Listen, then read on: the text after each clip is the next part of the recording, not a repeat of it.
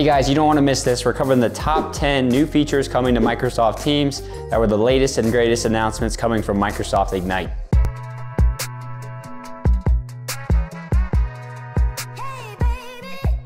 Okay guys, before we dive in here, just a quick reminder, I do supplement these videos with a blog post down below in the description so that you can get helpful links to all of these announcements if you want to learn more. So be sure to check that out after this video.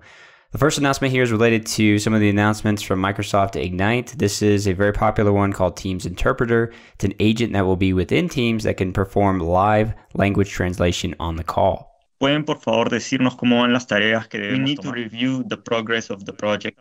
Can you please tell us how the tasks we should take are going?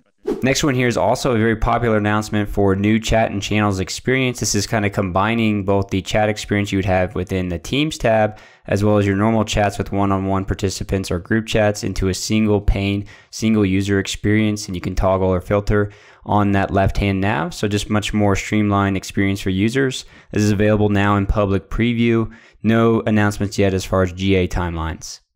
Microsoft Places was announced for general availability as well, which is included in some of your base level subscriptions like your Business Standard or Business Premium. And it is an app that is really built and molded for hybrid work. This allows you to do things like modernizing the way people are connecting for in-office days, optimizing the space management if you're doing hot desk or things like that as part of your hybrid workforce or hybrid management for your building access. And this is something that you can utilize today, so be sure to check that out. Again, it comes part of some of your base level plans. Hey guys, just a quick announcement here. If you're looking for a tool to help automate your Microsoft 365 security assessments in minutes, definitely check out a tool I built called Cloud Capsule. You can sign up for free and run a free assessment. Performing that action just takes a few minutes here. All you need to do is add a domain name of a tenant you want to run an assessment on. You'll grant consent to the permissions we need to read the data in the tenant. And within seconds, you'll start to have the information streaming from the tenant back into this comprehensive report that also maps across different compliance standards like CIS and NIST CSF. You can quickly in the portal go ahead and brand this portal with your logo.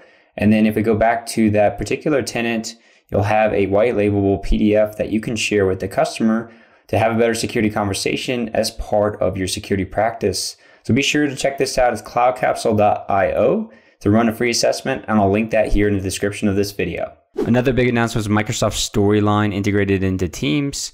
You can think of Storyline as kind of the social media type of functionality within Microsoft Teams where users can follow others in their workspace and they can follow posts that they make. They can like post and share it with other individuals.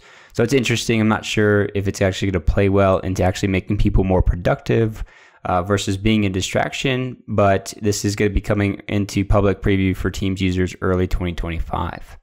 So the next one here is related to Copilot file summary in chat. This is obviously if you do have a Copilot license, but it's giving the users the ability, as you can see here in this video, capability of summarizing a document without having to leave Teams there that is being shared with them. So just much more convenient experience of being able to quickly get this summary and collaborate further. Public preview for this one is going to be early 2025. This next one here is more of a security and compliance functionality. I'm not sure how useful it will be actually in real life, just given if you are sharing some sensitive content with a audience, you likely already know what you're doing, but hopefully, this could track and catch anything inadvertent that people might be sharing. In this screenshot, it's showing an example with some bank account information.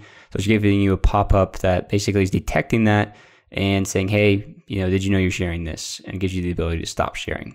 Public preview for this one will be early 2025. This next one here is if you have Teams Premium licensing and are also leveraging Microsoft Bookings for scheduling.